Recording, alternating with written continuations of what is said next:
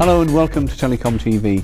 I'm Martin Warwick and I'm talking with Peter Jarrick of Current Analysis and Steve Shah of Citrix.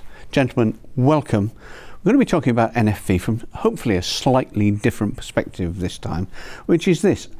I'd like to begin by asking you actually, Peter, if I might, how fast do you think service providers are moving towards and embracing NFV right now? Some are moving very quick, some are moving more slowly. And to some extent, that's just a function of their size, right? Some have the size and the wherewithal. You hear all the time AT&T talking about all the education efforts, all of the restructuring that they have to do. Not everyone can move at that same speed, right? No. Not every organization can retrain thousands and thousands of people, but the interest is there from all of them, right? So even if they're all not moving on implementations and POCs and re-architecting their networks and developing their own things, they're all engaged in some way because they know they have to move in that direction. Well, what I'm finding interesting is that they're finally getting to the point where the time frames are really realistic. You know, when we started this a couple of years ago, you would hear about transforming to NFV in 6 months, and it was an absurd concept. But you know, I can appreciate the urgency around wanting to make that kind of transformation. The promises were fantastic. Now we're seeing time frames of 3 to 5 years as really being realistic. Yep. I mean, it's fine. I mean, when we would do surveys and we would ask, "What's your time frame for implementation?" I would say for 3 years in a row, it was always 18 months. Right? It was the same 18 months. The thing is, they didn't know what they didn't know, right? You'd ask about the obstacles. 3 years ago, price was an obstacle, but organizational issues weren't. We got one guy leading this thing, organizationally we figured this out. 2 years later, organizational issues are huge, right? Absolutely. Because they didn't know what they didn't know a couple of years ago, and so it takes time for this stuff to get figured out. No, and that's the org part is the tricky part. Yeah. You know, we were just talking a little earlier about a project that we were watching unfold where they were actually automating firewalls. And firewalls, if you think about it, complicated devices, hundreds of thousands of policies, global implementation. In that circumstance, they were expecting 80% of the time to go to the infrastructure. And what they found was that 80% actually went to the operations and the organization. And once they figured out the tech, that was easy. The people took a while. Yeah. Can we also talk about this, well, newish concept that you hear, as you said before, being buzzword compliant? You know, one of the most important things in NFV, certainly while the hype cycle was building, this notion of containers and containerization.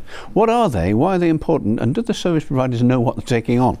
So containers are a smaller form factor of being able to bring abstraction to a piece of software. So whereas before we were virtualizing a whole machine and taking the physical piece as part of that consideration, now our edges are only the application itself. So if you can wrap the application up and it's in its own little private ball, it can start running anywhere you can run a container. So that's the vision, at least. Right.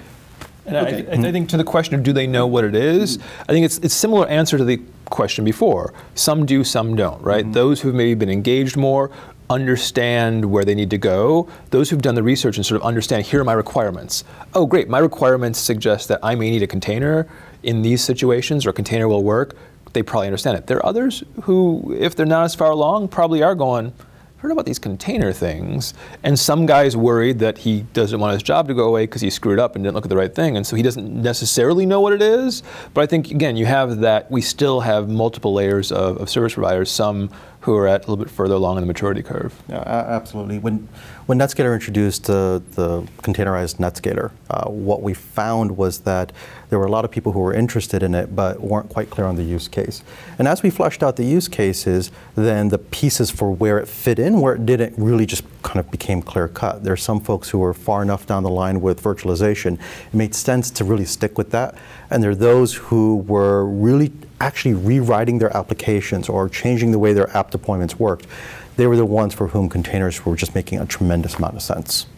Okay, thank you. What about the performance of NFV solutions? Again, we'll refer back to the hype cycle. It's been built up and built up to an extent that, you know, prognostications were just far too generous to themselves. What about now that we're seeing real life deployments? Not many yet in service providers, but certainly in big enterprises. What is happening on the performance front, and what impacts do you think that's going to have on vendors as they are actually tested in real world circumstances, one bit of kit against another? More than anything, or at least get to a point where performance can be recognized as an issue, right? So we spent a number of years educating the market. operators understanding what we're talking about, service providers recognizing where they need to go, and I think the performance issue wasn't top of mind, right? Let's get to understand this stuff now. Right now we're at a point where we understand, hey, there are differences between some of these architectures, there are differences between software implementations. I mean, one of my favorite stories was a few years ago, one of our customers, we do assessments of various network functions, right? We were doing an EPC assessment and said, so is your virtual EPC commercially ready? Yes, it is. And we're working on X, Y, and Z, and we're working on DPDK. Like, oh, great. So DPDK, you're working on it because it'll get the data plane up to a place where it needs to be so that this is a useful product.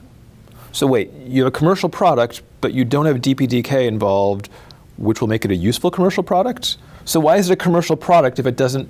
Well, we're getting there, right? So, I mean, it just points to the fact that we had commercial products, but even the people selling them would recognize, not quite ready for prime time. So I think it just takes time, and now that some of these solutions are implemented and we are seeing them in the field, people can appreciate where the performance is and can begin to consider it. Yeah, and the it depends on that really comes from where you're starting from, right?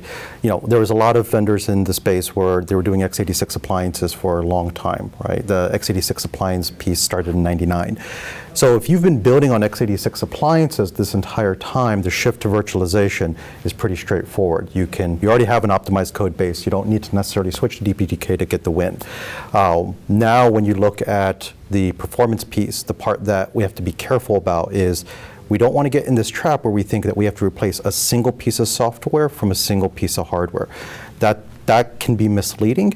A lot of what we're talking about in NFV is horizontal scale out. That said, there's some new stuff out there that is doing 40 and 100 gig performances in VMs, but read them carefully. As we move towards real world deployment of NFV, is there any indication yet of whether it's a rough ride or a smooth transition from the old to the new? It's going to be, I won't call it rough, but I think the key thing to appreciate is that there's going to be a period of time where you're going to be doing both, and whether, you know, it's possible that you may not ever get away from both, and there's a valid use case for both. The thing to think about is, amongst your ecosystem of partners that are helping you get there, do you have partners that can live in both worlds? Having one that can only do hardware or only do software may not take you all the way. And I think the question, I think it's great to say, it's probably not rough, might not be the right word, but it's going to be complicated, right? Because if you need to support both of the physical and virtual, or even multiple virtual, different functions, which you will, right? Then we get into questions of orchestration, which gets really fuzzy, which gets really difficult. And then every network is going to be different. Every operator is going to have different needs, which means it gets complicated because there's no cookie cutter template. So I'm not really sure it'd be rough, but it's definitely going to be complex. Very interesting. We are out of time, but Steve Shah and Peter Jarek, thank you both very much indeed. Thank you. Thank you.